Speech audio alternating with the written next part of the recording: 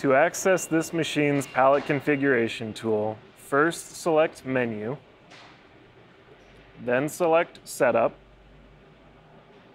and then Pallet Pattern.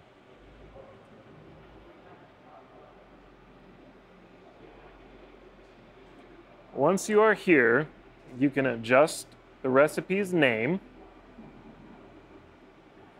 and enter in your new product dimensions, the pallet dimensions, and if there is any overhang. You can also set the number of layers that you want and the weight of the case that you are running.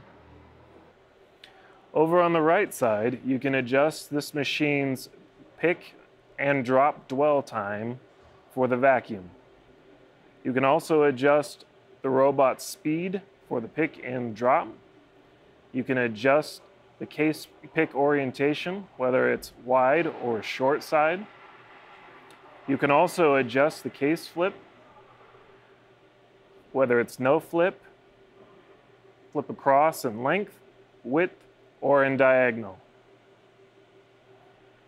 We also give you the ability to edit the pattern by visually looking at this representation here, showing you whether it's column length adjustment, width,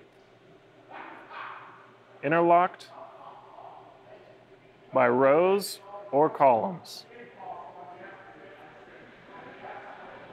On the next screen, there are fine-tuned adjustments for the parameters that you entered on the previous screen.